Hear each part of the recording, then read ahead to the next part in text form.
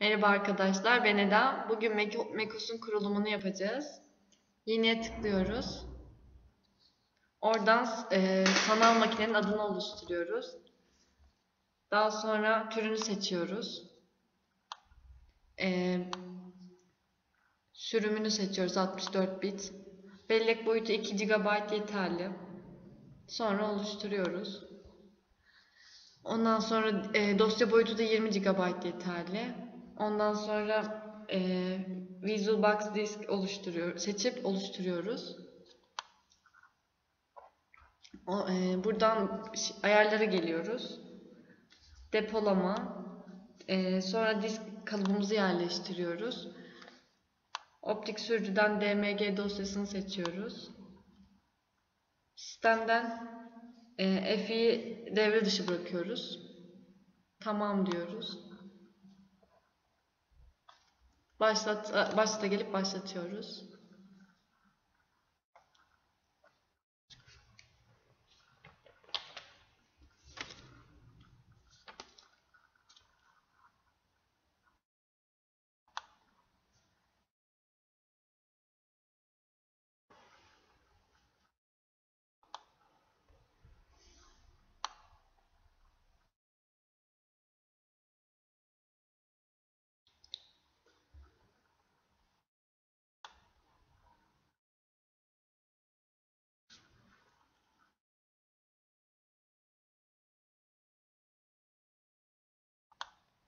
Şimdi dilimizi seçiyoruz.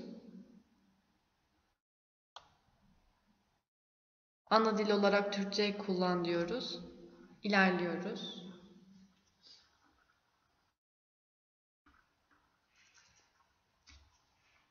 Sürdürüyoruz. Kabul ediyoruz.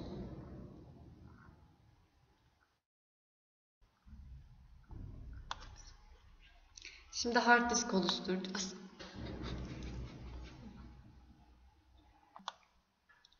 İzlencileri tıklıyoruz. Oradan disk izlencesi diyoruz. Buradan hard diski siliyoruz.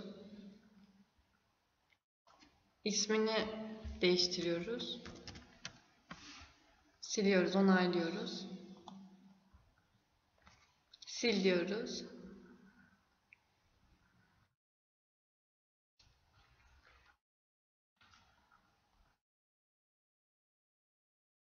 Bekliyoruz.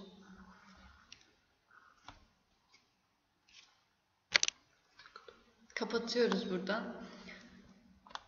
Yüklüyoruz. Yaklaşık 15 dakika süreceğinden dolayı videoyu durduruyorum. Disk kalıbımızı çıkarıp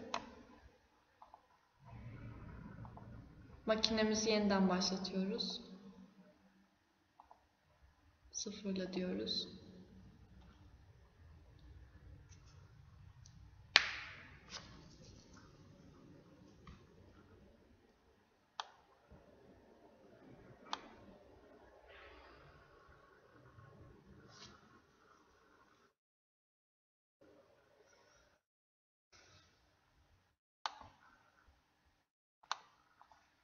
Kurulum bitti. Ayarlarımızı yapmaya başlıyoruz. Türkiye'yi seçip sürdür diyoruz. Türkiye Q klavyeyi seçiyoruz. Sürdür diyoruz. Yerel ağları seçmiyoruz. Bilgisayarım internete bağlanmıyor. Sürdürüyoruz. Şimdi değil. Sürdür diyoruz.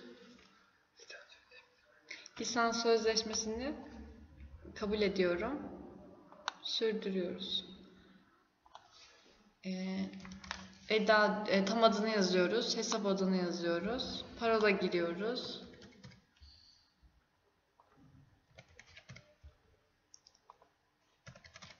Sürdür diyoruz.